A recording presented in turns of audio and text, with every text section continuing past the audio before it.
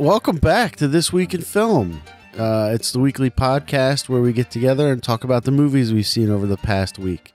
I'm Nick Panotto, and this week I'm joined by Midwest Matt Lauer. Hi, everybody. Hey. How's it going, Matt? It's going pretty well. How are you, Nick? I'm good. Well, just getting right into it. What have you seen this week, Matt? Well, not quite in the last week, but pretty much in the last week. I saw A Quiet Place and Avengers Infinity War. Awesome. I haven't seen one of those movies. Which one is that? The one, it's a Quiet Place that I haven't seen. I see. So I guess this is going to be a spoilery kind of talk. So we'll talk about A Quiet Place first, and then we'll ruin Infinity War for everyone. Yeah, absolutely.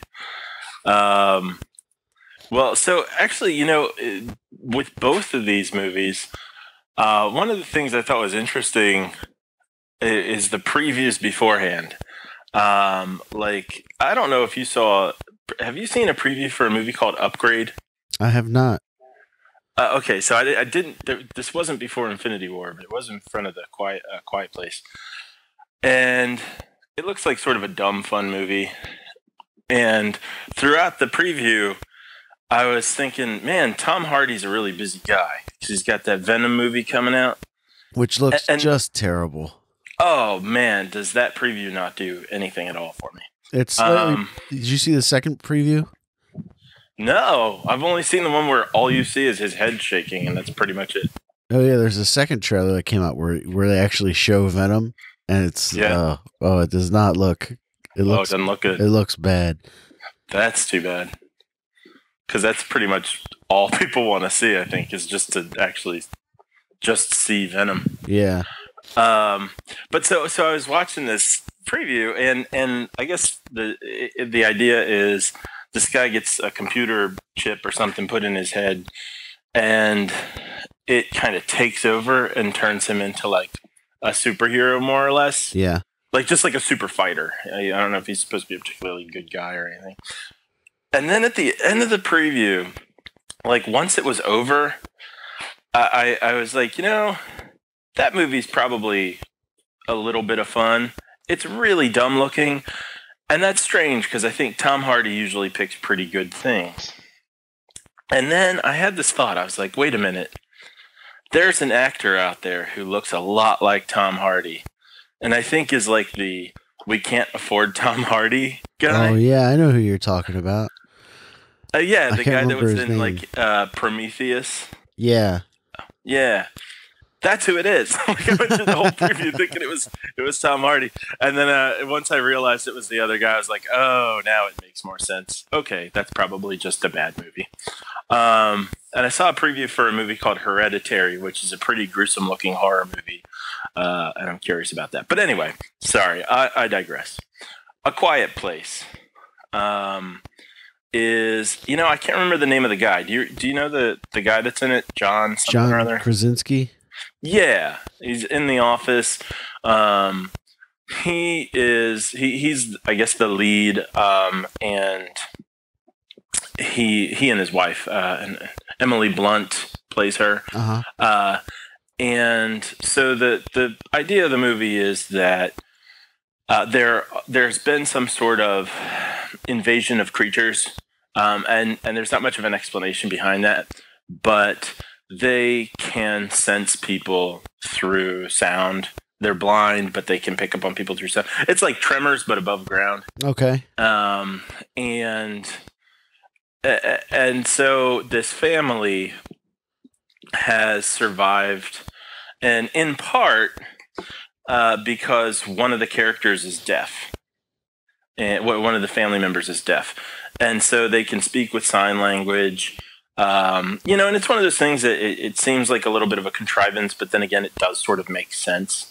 Oh yeah, people who have someone in the family who's deaf would be able to speak sign language, and would be a little bit more adapted to the situation. And there are some things this movie does really well, and then there are a lot of little stupid things. It doesn't detract that much from the movie, I don't think, but if you are someone who gets bothered by like characters doing things that don't make sense, it might bug you a bit. Yeah. For me, when I was watching it, there were a handful of little like decisions they made that I'm like, well, that seems a little weird, but I wasn't taken out enough to like think about it. But then later when I did, I was like, that's actually really stupid. And I won't throw them all out there and say what they all are because some of them would be kind of plot spoilers. But I will say it's a sufficiently creepy movie. It definitely gave me tension, and I don't often, I like feeling like I'm on the edge of my seat, but I don't often feel that way at the movies. Uh-huh. And throughout this movie, I'll say like, I wasn't quite biting my nails, but I was feeling it. I was feeling like tense throughout. There's a little too much music for my taste, but the silences are used really well. And when they kind of reveal, and it's within the first 2 minutes of the movie, it's revealed that one of the characters is deaf, and it kind of comes across because even though the rest of the movie's pretty quiet, when you're seeing things sort of from her perspective, it's like dead silent. And that's really, really effective. Yeah. When this character's like moving around and you can't hear anything, you're sufficiently tuned into sound so that when that happens, it's very much like all she needs to do is turn and you're like, oh my God, you're probably making so much noise right now. So it really works. But one of the things that are kind of dumb is that there are tons of sounds in the movie that, based on the things that do get these creatures' attention, or the things that the family responds to as if it will get the creature's attention, like, oh no, we knocked over a cup. Yeah. There are a ton of little things that should be heard or that they should be nervous about that just go by without any sort of attention. So there, it's kind of a conveniently reactive sort of thing. Okay. It's also got lots of things that are like, if you're familiar with the idea of Chekhov's gun, where there's something planted early in the movie or early in a story, if there's a gun in the Act 1, it's got to be used in Act 3. Yeah. There are a lot of like foreshadowing things like that, and they're pretty obvious sort of stuff. Okay. So all in all, I would say it's a decent movie. It's very effective in terms of giving you sort of the experience, the tension. I will throw this out there, though. I think it might actually be a better movie for watching at home than seeing in the theater. Partly because of the setting, in the movie, you're pretty much, it's got a cast of like 5. Yeah. And even though the layout's very confusing, it all pretty much takes place on like a farmhouse plot of land, and uh-oh,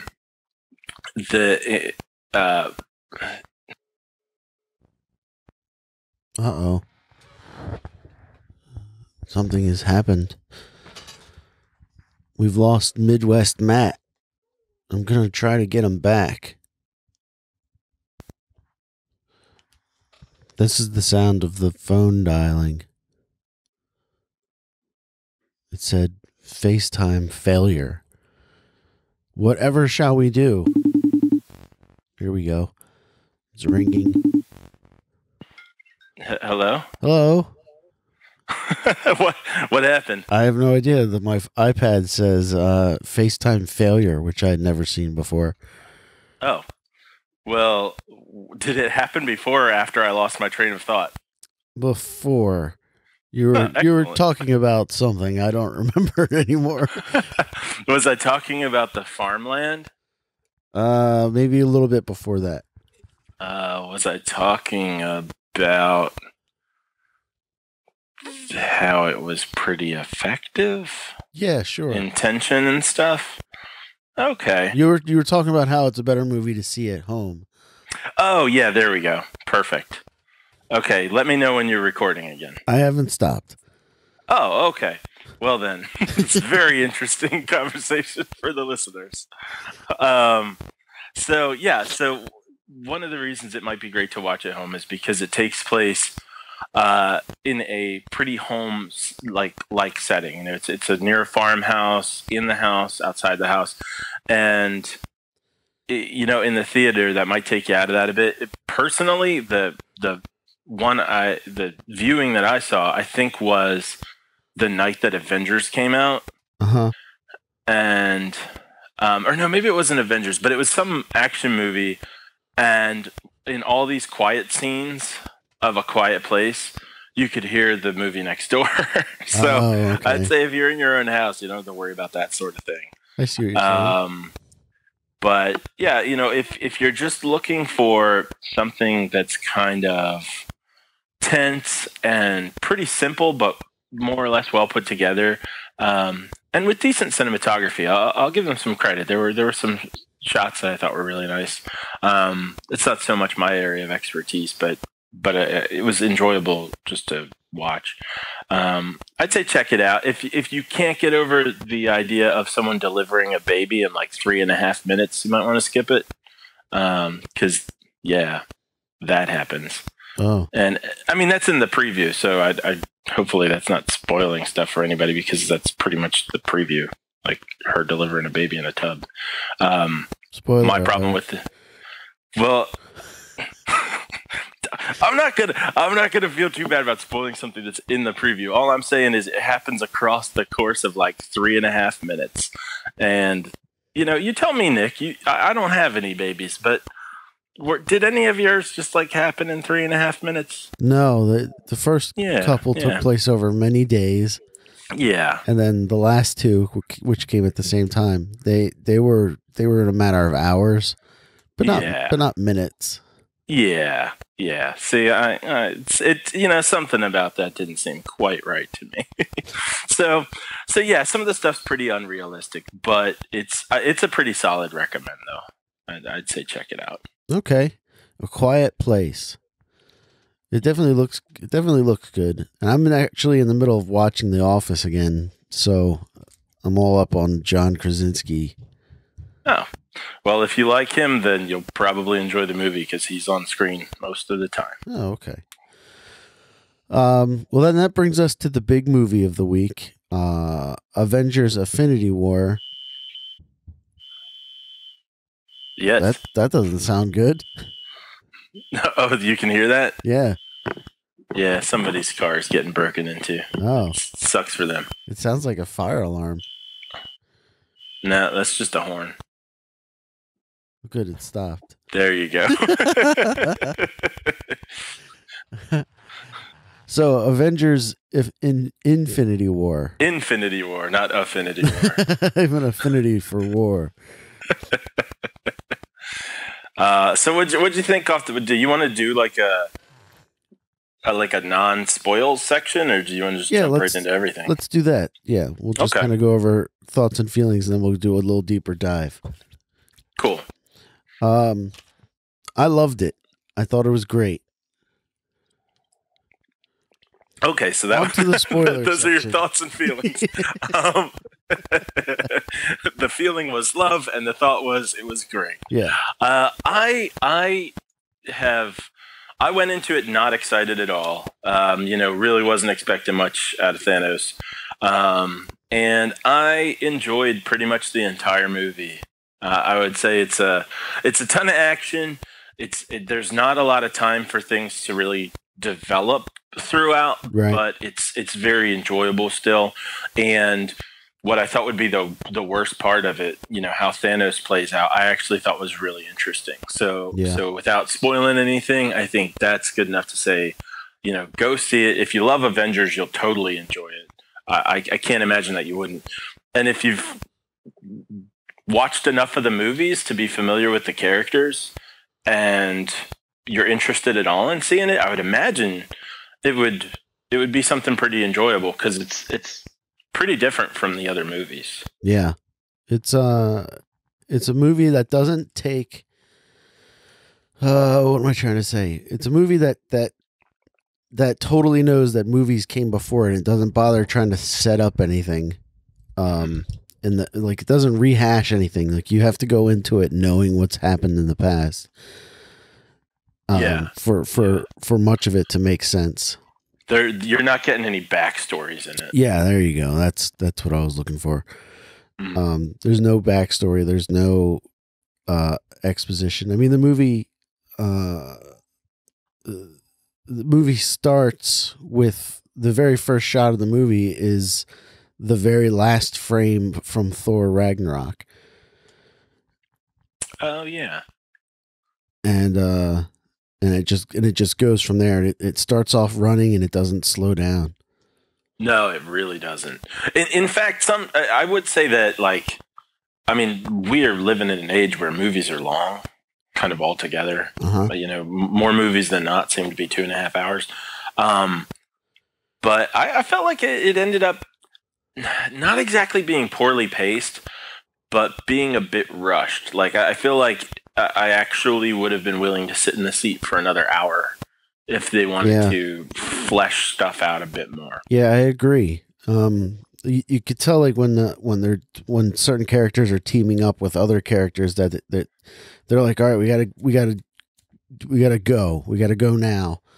Yeah. Go ahead. Well, I was gonna say, and again, you know, spoiler free for anyone who, I mean, first of all, let's admit, like, pretty much everyone in the world has already seen this movie.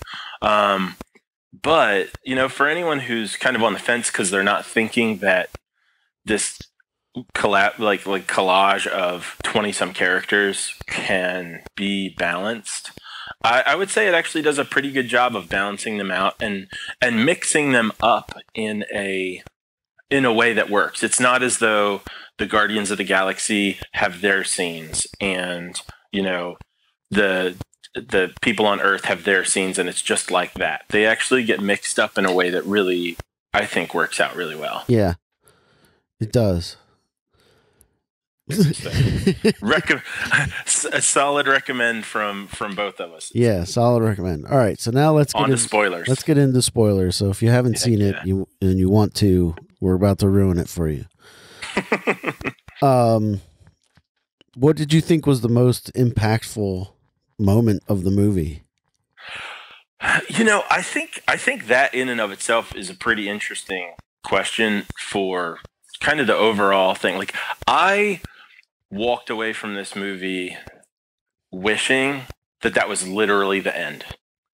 Like, I would have enjoyed a longer movie that let things be fleshed out and then just ended the way it did. Because yes, because I expect the next movie to just undo everything. Right. And that's fine. I can kind of take this movie on its own and, like, just pretend in my head that it ends there. Sure. But it would just, you know, I understand it would be pretty strange to do that, you know, just have everything end with the heroes losing. And here they're having it both ways because the next movie will fix everything, I'm sure. But it was pretty cool. You know, it was pretty cool to see things not work out. And you know, even though I know Spider-Man will be back, at the same time, just watching him die and be like, I don't want to die was pretty great. It was heart-wrenching almost. Yeah. And I ended up really enjoying Thanos. And when at the end, you know, sure, he's approaching things in a very sociopathic, cold and calculated kind of way. Yeah. But he's got some sort of solution to, I mean, I don't understand how it's a long-term solution because presumably people will continue to procreate and the population will grow anyway. Right. But so it's interesting to kind of go ahead. Just to be clear, if you haven't seen the movie and you want to know what we're talking about, Thanos' goal was to eliminate half of the universe's population. Yeah, because they're kind of outgrowing their resources and stuff, and he's seen it destroy people and destroy cultures and stuff, Right. in his home planet. So yeah, and so at the end, once he's succeeded, and he's kind of like sitting down and watching the sunrise or sunset. Yeah. I was kind of like, man, that would just be such an interesting way to end this movie, and kind of, especially given how much these superhero movies, I guess especially Marvel, have impacted the way movies are. I would really like, I mean, this is pretty meta, but I would really like for such a huge franchise to do something that breaks the system that much, that we could go to other movies and say, hey, I don't know where this is going to go, because a successful franchise really broke the rules, and movies can do that now. Yeah. You know, but I also understand that's pretty unrealistic. So anyway, so as far as like impact goes, I'd say within that idea, it's probably Spider-Man's death, and that might be the top one for me. Yeah, the Spider-Man dying was pretty traumatic. But for me, the most impactful moment is, like you were saying, when Thanos sits down at his house and he watches the sunrise and he has that smile on his face. Mm-hmm. Where you're like, oh my God, he really got everything he wanted. Yeah, it was a nice moment. He, and for a character that was completely CGI, I would keep forgetting through the movie that there's not really... That's not really a guy. Like, it's a total computer generated image. You know, I kind of was half and half on that. There were some moments, I do think they did a really good job with the expression, like the what do you call it, motion capture. Yeah, must have been really great, because there were expressions that really came across, but there were textures and things that here and there, pardon me, would take me out of it. Where I'm like, what's going on here? Why did he look so real a second ago and look kind of like when he was strangling Thor's brother? Yeah, like his hand didn't actually go around his neck, and so that was weird. And so things like that would seem a little strange. Huh. I'd have to see it again to see that. Well, and I guess like with Mark Ruffalo, sometimes in the what's it called, the Hulk Smasher, the Hulkbuster suit. Yeah, there were something about that like looked a little strange at times to me. Yeah, I mean, it's a movie that Christ, what am I trying to say? It's a movie that had 10 years of build up to it, and I feel like it answered, or it totally lived up to the hype. Well, and it exceeded what I expected. Yeah, because I really wasn't expecting. Well, you never even saw the second one, did you? No, I didn't bother. Yeah, it's not that bad. I've seen, with the exception of Ant-Man and the second Thor movie, I've seen all of them. So I like the second Thor movie. Everybody hates it, but I like it. I just didn't like the first one, so I didn't bother with the second one. Yeah. I went and saw the third one because in the preview I thought, wow, that looks like it would be fun to at least watch with my eyes, you know? And it ended up being a lot of fun. And actually, I think that probably had me more invested in this movie than I would have expected. Like when Thor was on the screen, I was like, yeah, okay, I really like this guy. Let's get some more of him interacting with these folks. Yeah, and even Thor's storyline where he's trying to get his new hammer, which normally would be the part of the movie where you're like, all right, let's go. I don't care about this part. Even it was very compelling, and I wanted to know what was going to happen. Well, and it's one of the few things that did give you a little downtime to, where there's not just nonstop action numbing you out. Right. I gotta say though, the Peter Dinklage character, I don't dislike Peter Dinklage, but I think he's really overrated. Like, I don't think he's a very good actor, mostly because his voice, he's always doing some sort of stupid accent that sounds stupid. My favorite Peter Dinklage performance is the Doritos commercial. Where he's doing the Busta Rhymes. Yeah. But I want to like him because I feel like I like the guy. I just don't like any of his performances. And this movie was no different. I was like, this is still him sounding weird, sounding like kind of like when someone tries to have a deep voice, which happens in this movie where the one guy's trying to sound, Chris Pratt's doing a Thor impression more or less. And that's funny. But Peter Dinklage always sounds like he's trying to sound British or something, and it just doesn't work, at least not for me. I guess it works for a lot of people. But. See, I thought his voice sounded weird, but I figured it was because they digitally altered it because they, he's supposed to be like 10 feet tall, so they made his voice deeper. Maybe. I guess it could have been that, although I don't think that tweaking the tone really changes your accent, so I won't give him that. I won't give him the benefit of the doubt on the accent. Okay. But yeah, I didn't mind that story either. And Groot sacrificing his arm for the hammer thing, that was cool. It was cool, and it's his arm grows back. Oh yeah, it's not a eternal sacrifice. Yeah, I love the moment with Groot and Captain America where he's like, "I am Groot." Captain America goes, I'm Steve Rogers. I am Steve Rogers. Hello. Yeah, and it's just that's another character I didn't expect to get invested in, but I will say over time I've gotten more and more like, all right, I like this Captain America guy. Yeah, he's a solid character. You really understand what he's all about. Mm-hmm. My wife and I were watching Civil War again the other night. And it's the first time I've sat down and watched the whole thing since I saw it in theaters. Yeah, and that's a solid movie. It's really good. I saw that in the theater, and then I watched it again a couple months later. I think it popped up on like HBO or Netflix or something. Uh-huh. And I enjoyed it the second time too. I was like, yeah, this is pretty. Like, if I were to buy some of these movies and put them on a shelf, I certainly wouldn't buy them all. But Civil War is definitely one I would get. Yeah. I would get this one. I'd get Ragnarok, and I think I do have the first Iron Man.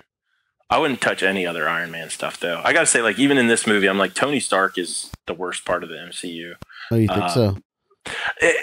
Not in the first Iron Man, but he's just gotten so impatient. Mm-hmm. Like, he was really cocky. But then he just got to the point where I'm like, I guess he's supposed to be a dick, so it's not really like they're messing up.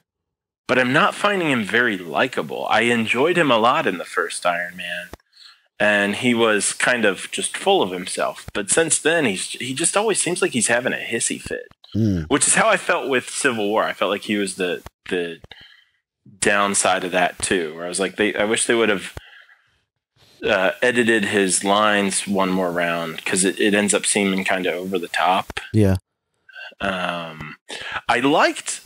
did like his interactions. I liked the other side of his interactions with Doctor Strange. Yeah. The two kind of egos bumping into each other was interesting. Yeah. Yeah, I agree with that. And maybe because I liked Doctor Strange more in those interactions. Actually, I think I liked him more in those interactions than I liked him in the Doctor Strange movie.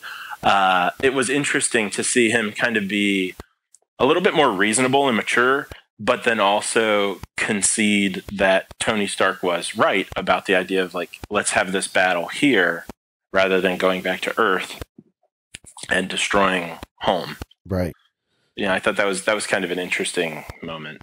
And I'm sorry, I shouldn't say Tony Stark's the worst part because Bucky Barnes is the worst part of everything in the MCU. Really? You think so?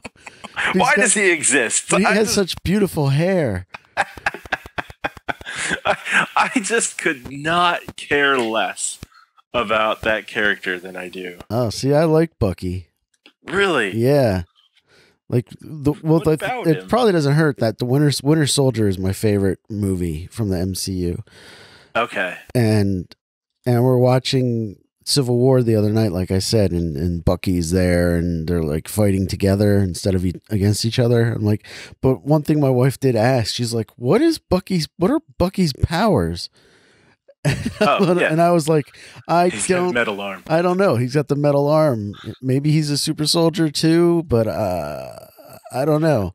I think that's the idea. I think that it's like he and Steve Rogers and like 19 other dudes were created Well, that's why, to be like that. That's why Bucky kills Iron Man's father, was to get the super soldier blood, right? That's that I don't remember. See, we didn't finish watching the movie yet, so I don't really remember. My wife and I have made it halfway through Logan and Civil War in the past week. We forgot we didn't finish Logan the other week. And but you've already seen Logan though, right? Oh yeah. Okay. Logan was great. Just watch. I'm surprised you were willing to watch it again. It's definitely different the second time. Well, Jill had never seen it, so I was like, let's watch Logan. Fair enough. And then we also watched Wonder Woman again. And oh, nice. Have you seen it more than once? Yeah, I have. It does not hold up as well on a second watch. I remember half agree. I think the third act doesn't hold up. The parts about the third act that we even made fun of the first time are worse on second and third watchings. But I feel like I could sit down and watch the first two acts and totally enjoy it, and then, start shredding papers or doing my taxes or something during the third act. Yeah. Yeah, it definitely doesn't hold up as well as a whole on a multiple rewatch, but I still enjoyed it. And my wife was like, "This isn't super great. Like, I thought it was going to be wonderful." And I was like, "Yeah, I don't know what's up with that." Well, she's seeing it now. Maybe if she had seen it when it came out after a long list of crappy movies coming out, maybe. Well, you know what? Maybe like the Lady in the Water effect. You guys should watch Batman versus Superman, right? Yeah. Then Wonder Woman. That's what we did. We watched Justice League and then we watched Wonder Woman. So well, I'm surprised it didn't just knock her socks off. Yeah. But coming back to Infinity War. Oh right. Actually, I realized I also didn't see the third Iron Man, nor do I care to. Oh man, I really like the third Iron Man. I know, and I hear a lot of people say that they like it a lot more than they did when they first saw it. Yeah. I completely agree with that. I gather from anything that I've heard that, there's some sort of plot line there of him having lots of suits that are doing stuff. Like Tony Stark makes a ton of suits and yada, yada, yada. But I gotta say, like, especially when I'm seeing like Black Widow fight, I'm just thinking, I feel like since Iron Man's just a regular dude in a uniform that seems to protect him from like everything, especially considering he's the only person that can make Thanos bleed. It would be like if I were an Avenger, I'd be like, "Hey, Stark, how about I get one of those suits? Yeah, because you've got one, and for a while you gave Don Cheadle one." Because Don Cheadle plays himself. Right. Don Cheadle as Don Cheadle. Don Cheadle. If I were Black Widow. Dan Cheadle. If I were Black Widow, or if the Arrow guy had even been in this movie, I'd be like, hey, Tony Stark, hook me up with a suit.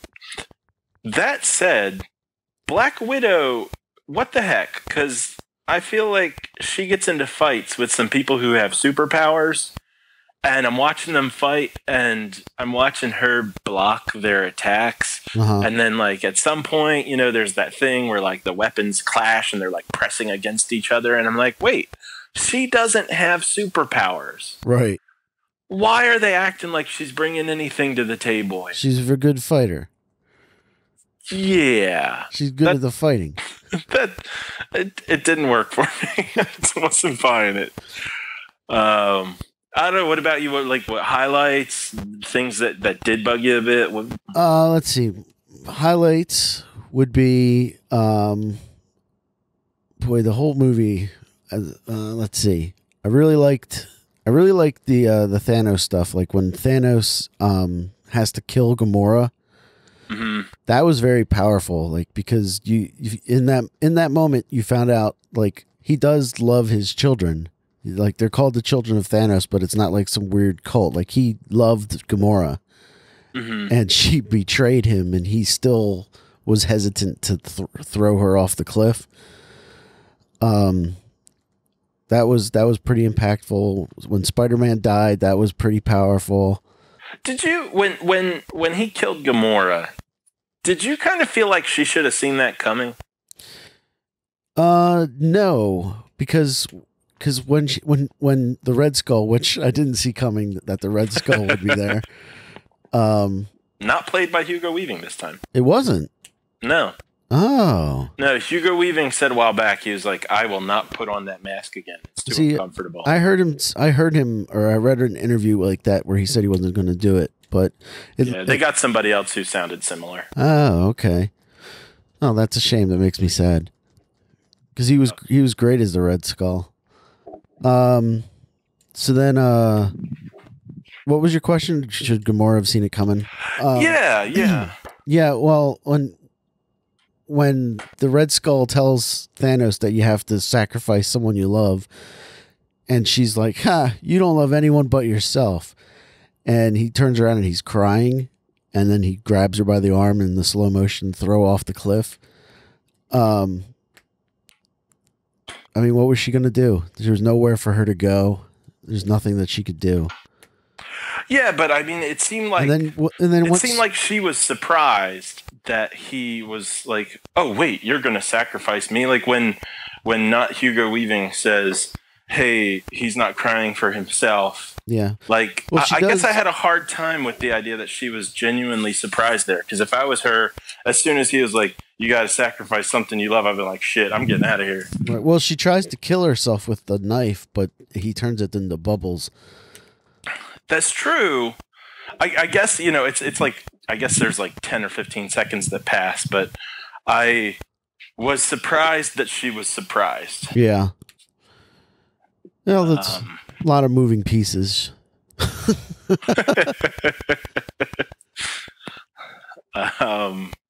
Let's see. What other elements there? The other thing that I really liked was at the very end when Thanos is like walking towards Vision, and he's like just taking out the Avengers one by one, and Captain America is standing his ground, and he does that shot where he's like holding his arms and he's like straining with everything he has.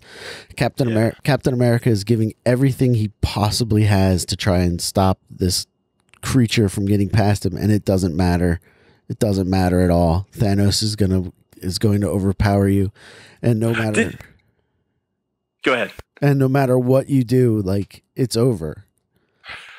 Did you get a sense there that Thanos was like for a half second kind of surprised though by like Captain America's strength?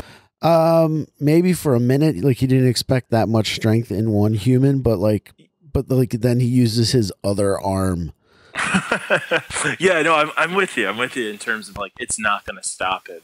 Yeah. And I feel like that sort of thing would happen too if it was like if Hulk was trying to punch Captain America. I feel like Hulk would still win that.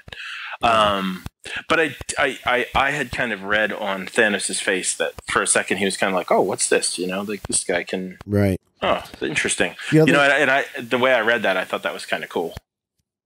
The other thing I really liked was how they show how powerful Thanos is like right away in the movie where he beats the crap out of the Hulk.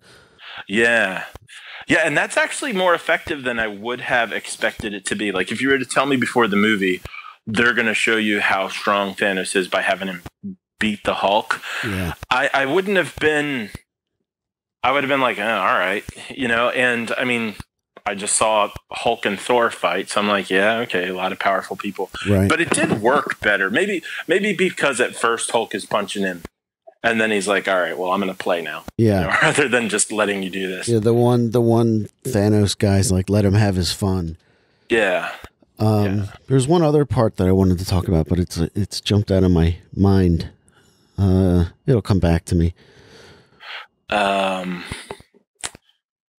Well, okay, so you stuck around for the after credits scene, right? Yeah. I get that Samuel Jackson or whatever his name is, Nick Fury, is sending a page to Captain Marvel. Yeah. How's that sit with you? Well, they got to set up the next movie, you know. I don't know when the Captain Marvel movie comes out next year, like if it comes out before or after. I think it comes out before and takes place in the 90s. Oh, really? Yeah, I think That's it's like cool. We're going to do her origin story so that when she comes into this sequel, you know who she is. Oh, that's kind of cool. Well, and I feel like that is trying to do something that this doesn't sit great with me, which is like, hey, all your favorite characters just died, except for Arrow Guy and who else was missing from this one? There was someone. Oh, Ant-Man. Yeah. All your favorite characters. Half of your favorite characters died, and instead of having them be saved by the favorite characters you have who are left, we're going to introduce some ex machina new character. That it just, I don't know, something about that feels dumb. I mean, but it's very comic booky. Like that's how it would happen in a comic book. Like you'd have. See, I think that's what bugs me about comic books sometimes, though. Like when I'm reading like a Batman story that's taking place in Gotham, and stuff's getting way out of hand, and I'm like, how will Batman get out of this? And then Superman shows up. I'm like, damn it! I wanted to see Batman solve this difficult problem that's before him, right? Without some sort of cheat. Yeah, and that's a little bit what this feels like to me. To me, I'm like. I mean, I don't mind finding out about Captain Marvel. Oh, God, I've been introduced to all these characters. I didn't think I'd care that much about Black Panther, and he's awesome. Yeah. Iron Man, even. I mean, back when that was a thing, I was like, who's Iron Man? I don't really know anything about Iron Man. Right. And I loved it. So I'm not against that. Just, I would really like to see the folks who just lost all their friends have to figure things out on their own. Yeah, I don't disagree with that. But it'll be interesting to see where they go from here. Like you said earlier, by the end of the next Avengers movie, everything will be back to normal. Yeah. You know, like we all know Spider-Man has another movie. We all know Black Panther's got another movie coming. Yeah. You know, so how are they going to? And it's going to be a question of how do they bring these people back? Mm-hmm. Well, how do you think that's going to happen? I don't know. I know it's just speculative, but I'm curious. Yeah, I really don't know. I imagine it's going to have something to do with, you remember how Doctor Strange was looking into the future? Yeah. And he's like, how many of the 14 million realities did we win? Did we win? And he's like, one. Maybe he's doing the, this is the reality where we win, but you have to, in order to win, you have to let Thanos win first. Well, yeah, I think that's sort of like in that moment when he said, "Oh, there's only one way." Then I was like, "Well, then that's the way it's going to go." Because originally, and so when he said with Tony Stark, he's like, "It had to be this way," or something along those lines. I was like, "Yeah, okay, so it's going according to plan." Oh, when Tony Stark got stabbed too, that was unexpected. Like I thought Iron Man was going to bleed out on the battlefield there. That was pretty powerful too. I thought he was going to die, and I was kind of looking forward to the drama of that. And I was enjoying Doctor Strange more than Tony Stark, so I would have preferred it that way. But then Doctor Strange is like, no, this is the way it needs to go. And that, which is a huge change from what Doctor Strange says earlier, where he's like, if it comes down to saving your life or the kid's life, I'm protecting the stone. Right. And then he ends up giving up the stone. Yeah, which makes me think that Doctor Strange knows what's going to happen because of the time stone. Yeah. But, yeah, you know, how do... Well, and because he doesn't go through all those 14 million scenarios until after he's already made that claim. Right, exactly. But when he says that, when he's like, yeah, it has to go this way, I'm like, that's weird because that kind of suggests Tony Stark. I mean, I don't know if it's limited to this, but it seems almost like it's like, no, you have to be the one. Tony Stark has to be alive for this to work. Right. And I'm like, well, that's weird because Tony Stark's a guy in a machine, and Doctor Strange has the superpowers. So of the two of them, if it's like, no, you need to live, I need to die, because at some point you're going to need to punch him. Yeah. There's going to have to be, I think what I'm saying is there's going to have to be a really good reason that Tony Stark needs to be the one there rather than Doctor Strange to make something happen. And the only two people left alive on that planet are Nebula and Tony Stark. Everybody else from the Guardians is dead. Spider-Man's dead. Doctor Strange is dead. So I'm really interested to see how they wrap things up, you know. But I am if it's good. Yeah. If they do it well, and I guess after this movie, I'm inclined to, you know, I've heard you say before that you have a lot of faith in Marvel at this point, and I guess now I've never had faith in them, but I guess now I'm willing to give them the benefit of the doubt and go, okay, I could see that they could do something really well. Yeah. So I'm willing to go into the next movie with my expectations more neutral than low. Right. Well, that's good. Yeah. I guess. Although going in with low expectations sometimes is the best, because that's what I went in with Wonder Woman and came out thinking it was the greatest movie. Yeah. Yeah. So listeners, if you want to hear Nick and Matt go crazy on how great Wonder Woman is, go back to episode whatever that was. Yeah. Because it's there. Yeah. I stand by most of my comments. I do too, but it definitely wasn't the best movie of the year. It doesn't get the Oscar that we gave it. Definitely, we were kind to that movie, and I think we were kind to it based on the kind of performances that it got, not from what kind of a movie it was.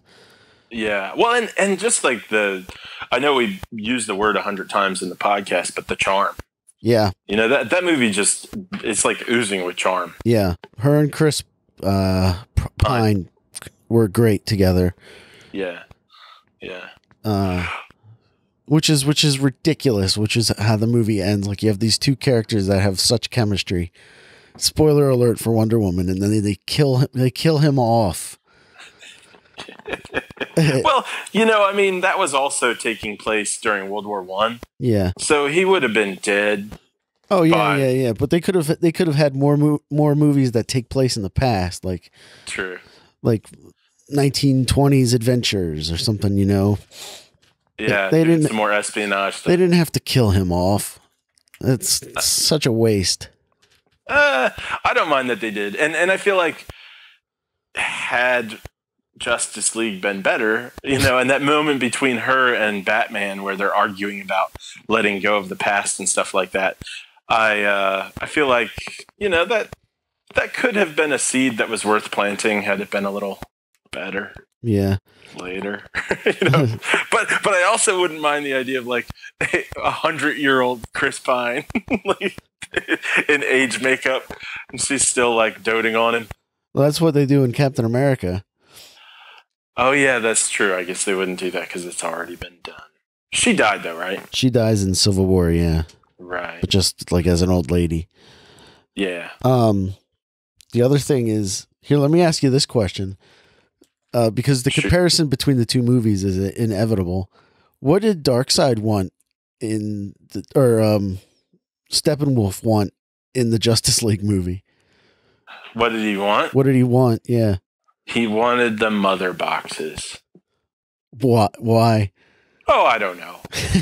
Because they're good decoration or something. I don't know. And then what did Thanos want?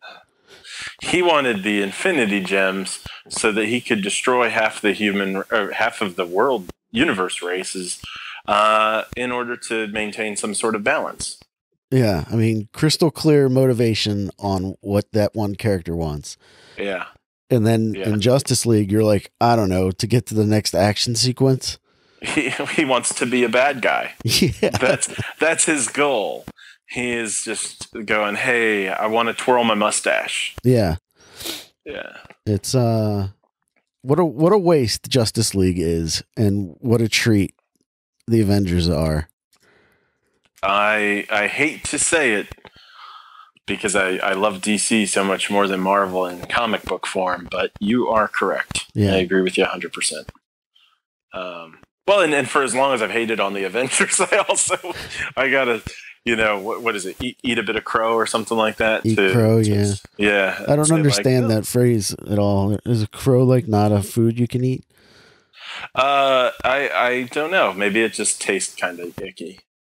And the taste of saying that I really like the Avengers is a little icky in my mouth. So maybe that's it. So coming back to like things that are coming up, then just like movies that are excited for or not excited, like previews before the Avengers, if you don't mind moving on. Well, I got there kind of late, so I didn't really see the previews. I mean, Deadpool comes out later this month. I'm pretty excited about that. That looks pretty funny. I'm looking forward to going, but I think part of it's that my girlfriend enjoys Deadpool a lot. And I did enjoy the first one, but like so far in the previews, I haven't seen anything that's made me laugh yet. Oh, really? I've had quite a few things. There's the one moment where Cable's saying something dark and Deadpool's like, "Oh, so dark. Are you sure you're not in the DC universe?" And then there's that kind of funny. There's that other part where Cable's shooting Deadpool from like point blank range, and Deadpool's swinging his swords, and all the bullets get through. And he's like, "Your bullets are really fast," but that's also a nod to the X-Men Origins movie where he was like super fast with his sword hands. Yeah, he was just walking through there, wiggling his wrists. Yeah, with CGI swords. He's like, "Your bullets are so fast." Yeah, that's true. That was kind of funny. So I'm hesitant, but I'm definitely going to go see it, and I'm hoping that it's entertaining. Yeah, I'm just hoping for a lot of tongue in cheek. If it's as good as the first one, I'd be happy. Oh hell yeah, yeah! If I enjoyed as much as the first one, that will be exceeding my expectations by far. What else is coming out this summer? Yeah, there's stuff like that. I felt like in the previews it was like June, July, like each one. We got the next Jurassic World coming out. Yeah, I'll see that. Yeah, I'll see it. I will definitely be there. I mean, I'm not gonna not see Jurassic Park. Yeah, I will have paid for a ticket. Did you see the preview? The new preview? Oh, there's a new one? No, I haven't seen it. Yeah, the one before Infinity War was a little bit. It explains more. Like, it looks like people are trying to take the dinosaurs off the island, and they're going back to rescue Blue, the Velociraptor. And then they find out, these dinosaurs aren't being removed from the island for whatever purpose we think they were originally. They're being removed from the island, I don't know, to make another park or something. Oh. But they're also doing genetic stuff, and so isn't this the plot from The Lost World? It's the plot from I guess, a cross between The Lost World and Jurassic World, because then it's like, oh no, they made a new mutated dinosaur. And so it's like the Indominus Rex looking thing. Like it's another version of that. Yeah. But it's taking place, I almost said on land. I guess in a city, because it like keeps creeping into this girl's bedroom. So there's some little girl that you're going to have to follow around a lot. And for some reason, gymnastics? I don't know yet. We'll see. That might be the moment that I do walk out of a movie. But it's like sneaking around. Like, I think there are like 3 shots of it creeping up on her in her bedroom. And I'm like, I can't imagine a plot where there's, like the dinosaur's like, yeah, I've really got I really want to eat that one child, So I don't know. And then, of course, Jeff Goldblum, they're like, hey, look, he's in this. Yeah. So I'm like, oh, okay, well, I can look forward to that. Yeah. So that's coming out. What else is coming out? There's just got to be a couple more things, right? I think I saw another advertisement for, I almost said Spawn, Venom. Oh, yeah, that looks terrible. But we've touched on that already. See, I haven't seen a clip where they actually show Venom, so I'll have to check that out on. Yeah, look it up. It's definitely better than the first trailer for Venom, but it still just looks terrible. Do you feel like Tom Hardy being on something gives it some credibility? A little bit, but also it's Tom Hardy with his face covered up, so that means it could be great. Okay. Every movie where Tom Hardy covers his face is pretty good. So we got the fact that he's in it, and then the fact that his face is covered up. I guess that should outweigh a bad preview. I guess. Oh yeah, there was a different preview for that Han Solo movie. Oh yeah, and that made the movie actually look watchable. Yeah, watchable. The first trailer for that movie looked just terrible. Mm-hmm. Oh yeah, that comes out like in 3 weeks. There's a Star Wars movie coming out in like 2 or 3 weeks, and I really almost couldn't care. Yeah. I'll agree with you that the preview made it look watchable, and that was about it. Yeah. Like the first preview was just like him saying, "Hey, I'm cool," and then this preview was like, "Hey, by the way, this movie might also have a plot." Yeah. I saw someone redid the first trailer on YouTube. Somebody redid the first trailer with Beastie Boys' Sabotage playing with it. And I was like, wow, this looks like a kick-ass movie rather than the music that they chose before. And all they really did was just overlay the song Sabotage. And I was like, wow, this movie looks kick-ass. Well, I think that just goes to show that if you do play Sabotage, you can make anything. Right, yeah. Good. Yeah. I'd like to see the Mrs. Doubtfire trailer redone with Sabotage. Maybe I'll put that together. Have you ever seen Please do. Have you ever seen Mrs. Doubtfire the trailer as a horror movie? Yeah. Yeah. Yeah, that's pretty funny. Yeah, that works pretty well. Well, I know there were a couple others, but I can't remember them right now. But it was like boom, boom, boom, like June, July, October. Oh, yeah, there's another Harry Potter movie coming out. Oh, yeah, I never even saw the other one, the Fantastic Beasts and Where to Find Them. I totally just skipped that. You aren't missing out on much there. Honestly, it's like the chubby guy and his kind of girlfriend are charming. But it's pretty bad when you're watching a movie about fantasy and wizards and stuff, and you're going, hey, the romantic B plot is the highlight of this movie. So yeah, I can't give a recommend on that one. Yeah. All right. This one will have Dumbledore in it, so I guess Dumbledore. Yeah. That's from the Lego movie. That's from what? It's from the Lego movie where Dumbledore and Gandalf are talking to each other. Oh, I haven't seen that in a while. Oh, it's funny. Let's see it again. Anyway. Dumbledore. It cracks me. Let me do it again. Dumbledore. Oh, I get it. Okay. All right, Matt. Well, I think that's going to be our time for this week. Cool. Thanks for catching up.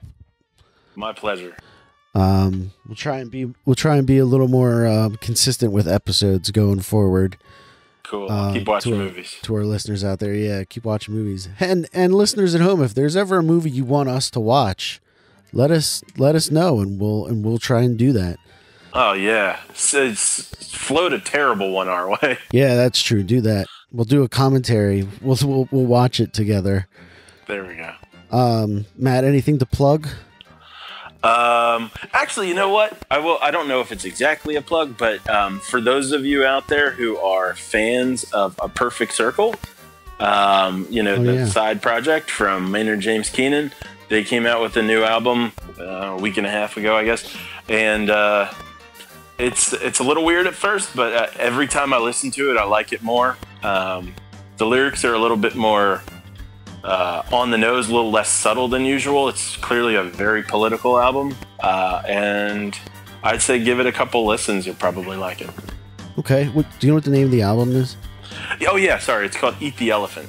Eat the Elephant. Okay. And I'd say check out thisweekinfilm.com, but I haven't updated the website in a while. So, if you want to know what was going on at like week 58 of the podcast, be sure to go there. But if you follow us on the social media stuff, we barely have a presence there. If that's going to be the end of the reel, I guess we'll see you next week in film. Bye. Bye.